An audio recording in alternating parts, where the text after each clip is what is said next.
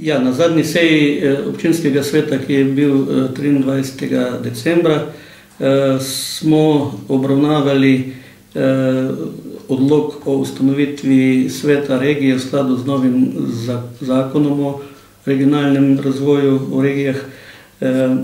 Ta odlok smo po tem postopku tudi sprejeli. Potem smo določili višino točke za nadomestilo za uporabo stavbnega zemljišča. Potem imenovan je bil predstavnik občine v svetu javnega zavoda Osnovne šole Dobje.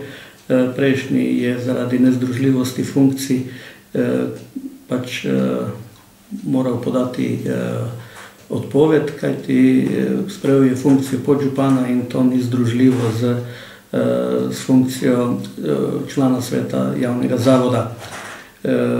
Torej, odločali smo se tudi o tem projektu za prijavo na 6. javni razpis. Dokončne odločitve na tej seji ni bilo, ampak je bil dogovor, da se opravi še razgovor z občino Šentjur in na podlagi teh informacij bo potem v naslednjih dneh sprejeta odločitev, s katerim projektom bomo sodelovali v 6. javnem razpisu. No, bile so tudi te tekoče zadeve in moram reči, da je bil kar seja sveta je bila kar korektna in uspešna.